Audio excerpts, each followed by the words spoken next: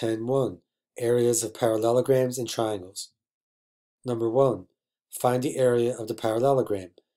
Well, the formula for a parallelogram is base times the height.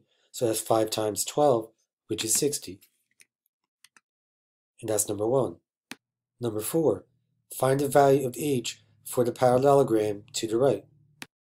Both 6 and the height are altitudes and contribute to the area. But since we have a base and a height here, we can find the area and then divide by this base to give us this height.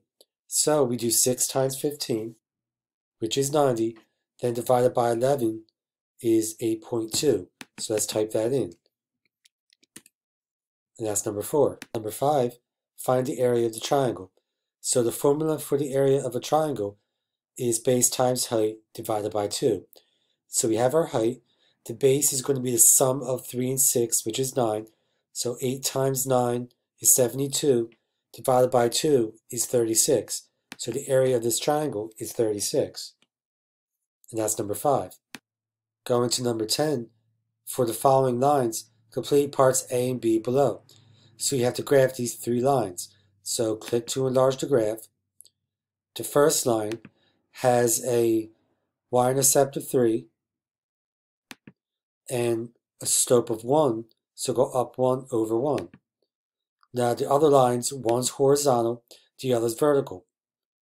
Y equals 3 is going to be a horizontal line going through 3. And x equals 4 is a vertical line going through 4 for x. So hit save, check answer, and that's our graph. Now it says find the area of the triangle enclosed by the lines. So making this larger, we have a height of 4 and a base of 4. So 4 times 4 is 16, divided by 2 is 8. And that's number 10.